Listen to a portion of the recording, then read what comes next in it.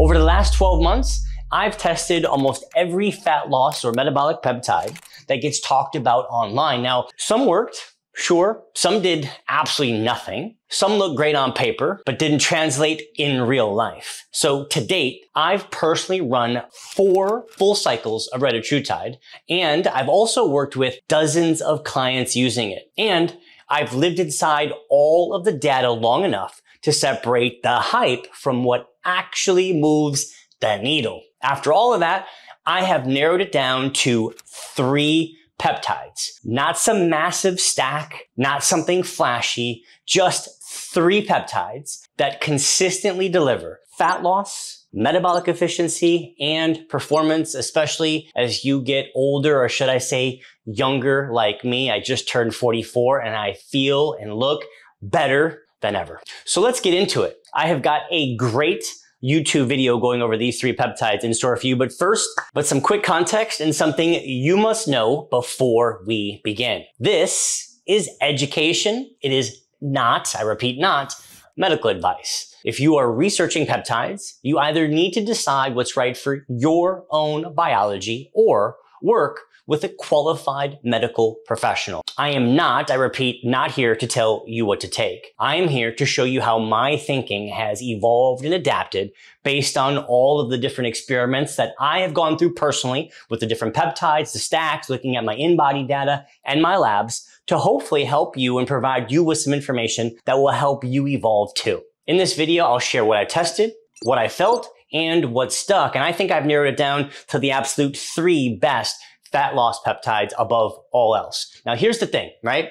Most fat loss attempts fail because people are fighting the wrong battle. They're fighting calories. They're fighting hunger. They're fighting the scale, but they never fix the biology underneath. And so you've got poor insulin sensitivity. You've got sluggish mitochondria. You've got bad metabolic signaling. You've got fat cells that are basically locked and shut off. So you can lose some weight. Yeah, sure. And a lot of people do, but then you rebound, right? Like most of the world is doing, right? That's that yo-yo dieting. What I realized is this, all right? Fat loss isn't about force. It's about leverage. And the 3 peptides that I keep coming back to after literally trying all of the metabolic and fat loss peptides are Retatrutide, 5-amino-1-MQ, and MOTS-c. I think of them like this. Retatrutide cleans up the signals. 1-MQ removes the resistance, and MOTS-c upgrades the engine. Each one does something different. There's no overlap, and that's intentional. That's something that I'm really leaning into after trying so many different metabolic and fat loss peptides. So we're going to start with Retatrutide, the king, GLP-3. Most people talk about it like it's just an appetite suppressant. And yes, it absolutely reduces food noise. I love it for that. And all of my clients love it for that too.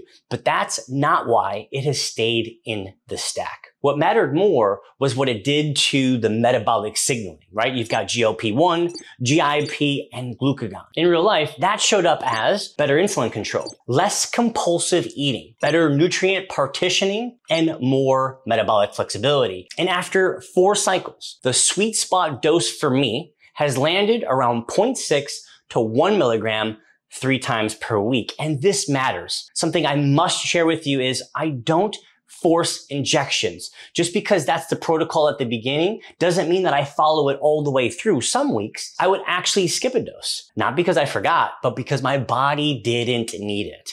A protocol isn't some commandment, right? And listening to your body always matters more than anything else. Another place Retatrutide really shines for me is when and if you decide to fast. On fasting days, you can expect less hunger, better energy, better adherence, which made it easier for me to stay consistent when I decided to fast. When I run Retatrutide, my cycle lengths usually last for about 12 weeks.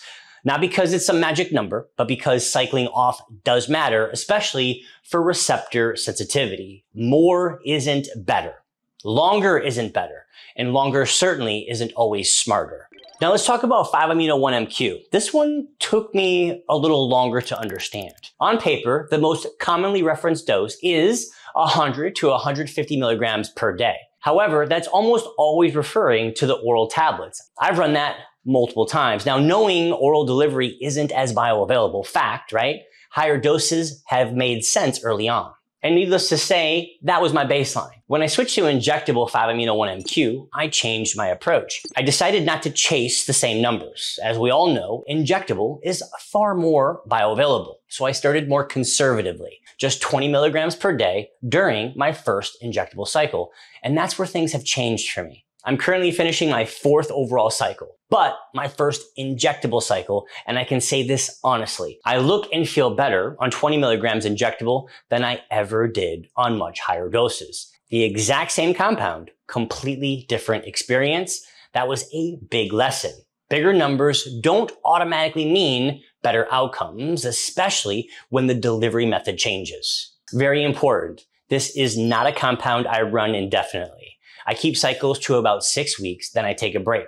On my next cycle, I'm going to increase again. I'm going to get closer to 50 milligrams per injection, and I'll definitely report back. You see, that's the process, right? We test, we observe, and we adjust. So now that we know Retatrutide improves the signal, and 1-MQ removes the resistance, whereas one tells the body what to do, the other helps fat cells let go. Let's talk about MOTS-c, the third peptide in this stack. MOTS-c shows up very differently. I notice it less on the scale and more on the performance side. As you probably know by now, MOTS-c is a mitochondria-derived peptide. It directly impacts the cellular energy production, glucose utilization, and insulin sensitivity. And for me, someone who's already metabolically fit, the dose that made sense was 5 milligrams 3 times per week. And timing for this matters. I inject it about 30 minutes before training to ensure I feel the endurance benefits that MOTS-c can provide. My endurance improved, my workouts feel smoother, and the energy feels cleaner. Anytime I run MOTS-c, it's for 10 weeks in total. For the first 6 weeks, I'm running 5 milligrams 3 times per week, and then I taper to 5 milligrams once per week for another 4 weeks before cycling off for a total of 10 weeks. Now, can you run it for longer? Sure. Can you run it for shorter? Sure. Can you play around with the dosing strategy? Absolutely. This is what has worked for me and many of the clients that I serve inside of FitScript. Here's the part though that really changed things. All right, listen up. I'm 44 years old. During my first Retatrutide cycle, my body fat dropped from just over 12% to the mid 7% range, around 7.7%. But the number isn't the point. I did that while increasing lean mass.